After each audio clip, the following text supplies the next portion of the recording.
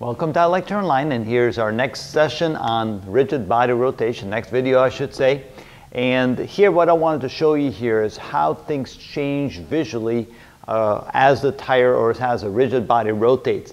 It usually helps if you have that visualization of what's really going on. So let's say here we want to consider a point on the tire at about a 45-degree angle below the horizontal, looking from the negative x-axis right here.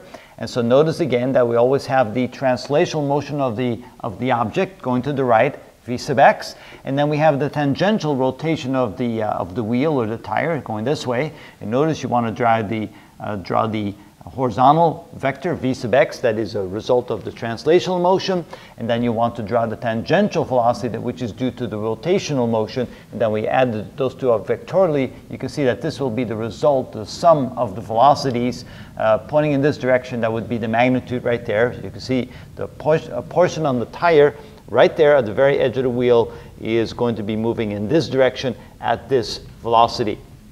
A little bit further up on the tire, let's see here now we're 45 degrees above the negative x-axis.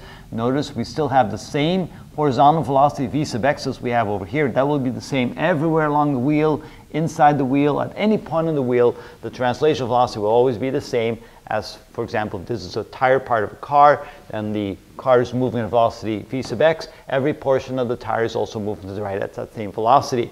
But along the rim, the tire is also experiencing what we call tangential velocity because of the rotation. And notice that this would be the tangential velocity in this direction. It's always tangent to the wheel or tangent to the tire. So if we add this distance together and this distance together, you can see that would be the resulting velocity. Notice that it is a lot greater in magnitude than it was over here, so that magnitude is increasing and increasing as we're going around the tire, and the direction of that is also increasing right here.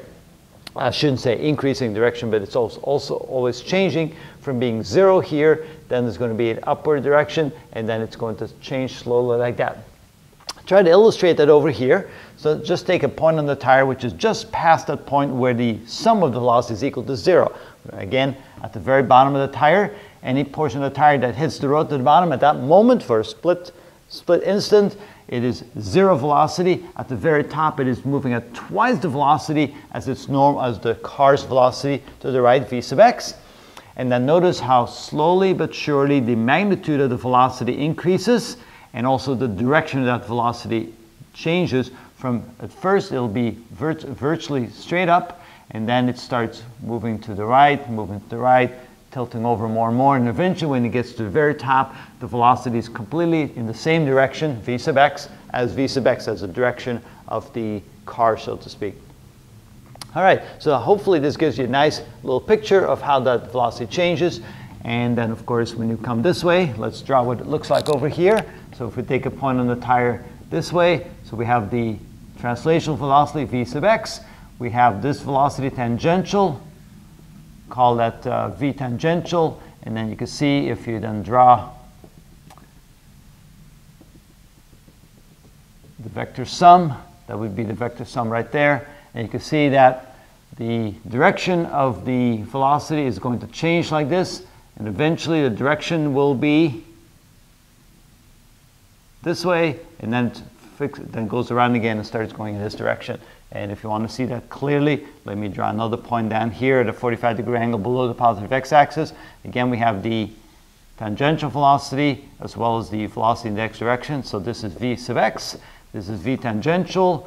You can see if you draw this out like that, and we get the vector sum, this is v sum. Okay, so you can see how the velocity comes down like that, goes back to zero, switches around, and then continues on this side. So it gives you a nice visualization of what the velocity looks like on the rim of a tire.